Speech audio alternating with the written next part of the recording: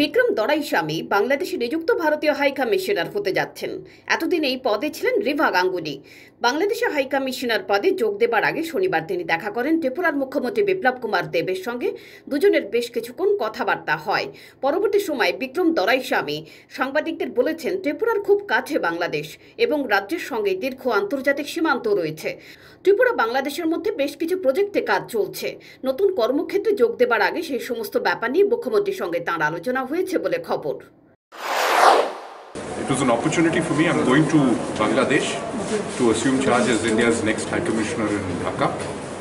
And I thought we travel normally directly to Bangladesh. We normally fly directly to Dhaka, but because of COVID, it's really difficult to travel directly.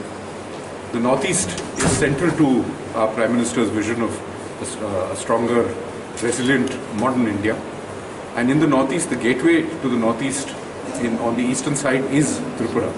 So I thought the right way forward would be to come to Tripura, to have an opportunity to call on the Honourable Chief Minister, who, as we all know, is particularly close to the Prime Minister of Bangladesh, has worked very hard for the relationship with Bangladesh.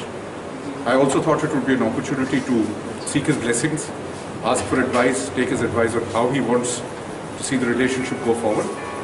And most of all, to also come and inspect some of the projects that we are building to connect India and Bangladesh much more closely together. Honestly, as we develop this relationship with Bangladesh, our most important neighbouring country relationship.